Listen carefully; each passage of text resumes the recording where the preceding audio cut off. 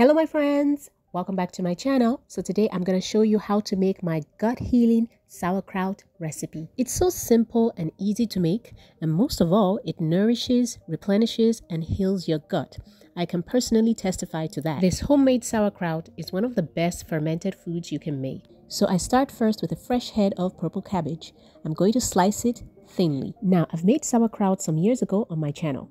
This is an updated version, and this time I'm using purple cabbage instead of white cabbage. By the way, the main difference between the purple and white cabbage is the presence of anthocyanin, which gives the purple cabbage its color. Some have said that the purple cabbage is actually richer in beneficial plant compounds that promote stronger bones and healthier heart. Nevertheless, both types of cabbages are extremely healthy. Sauerkraut, which is actually sour cabbage or sour vegetables in German, is so incredibly beneficial to the body. It is great for digestive health. It is very nutritious food that supports gut health. As a source of lactic acid bacteria, it reduces inflammation in the gut. Regularly consuming probiotic foods like sauerkraut may reduce your risk of developing certain infections like common cold and urinary tract infections. Also, sauerkraut is very rich in vitamin C and iron, both of which contribute to a healthy immune system. So I finished slicing up my cabbage. I'm just going to rinse it thoroughly off camera. And voila, there it is, properly rinsed. Now let's move on. Now I usually make my sauerkraut with onions. I'm using one red, or shall I say purple onion. I'm going to slice them into thick strips.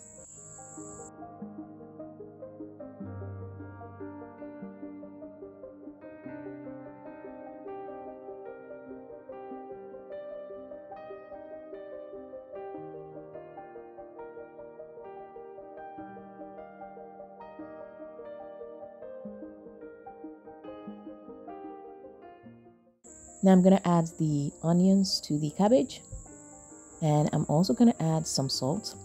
Salt is very important to add to your sauerkraut because it helps to form the brine and acts as a preservative. Salt also causes the cabbage cells to release fermentable sugars and inhibits the growth of undesirable yeasts, mold, and bacteria.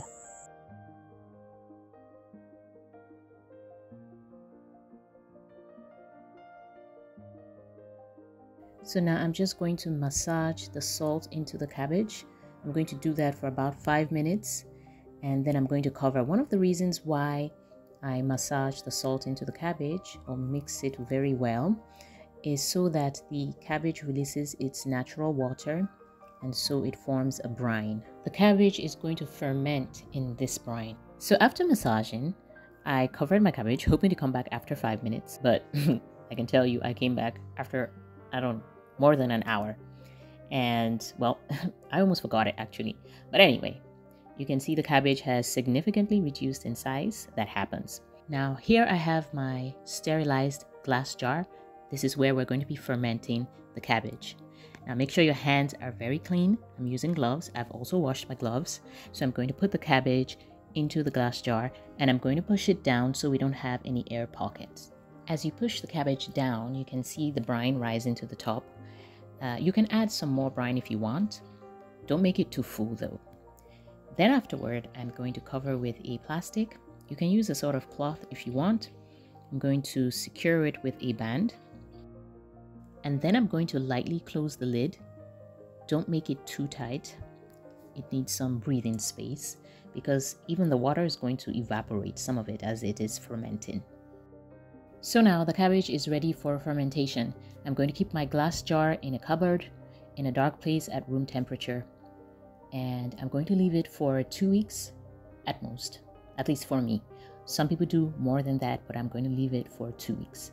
Now some people do add some more brine to their cabbage as it is fermenting, because as the cabbage ferments, the water levels go down, and it's best for you to have your cabbage submerged under the brine water.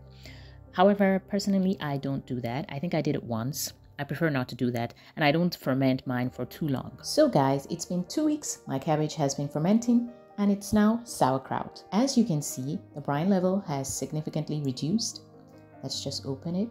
The top part has a little bit of discoloration, unlike the bottom part. And that's just because the brine levels reduced and I didn't add any more water. I usually eat sauerkraut as an addition to my meals, especially lunchtime.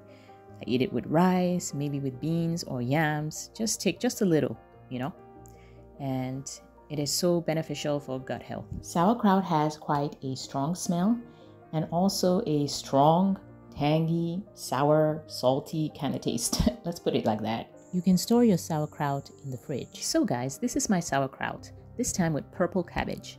What do you think? Will you be making sauerkraut, or have you made sauerkraut before?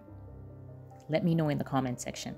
And do stay tuned for my next video. I'm going to be making something else with this sauerkraut. So friends, thanks for watching. Please give this video a thumbs up. I'll be very happy to read your comments and answer your questions. Sorry for being so MIA.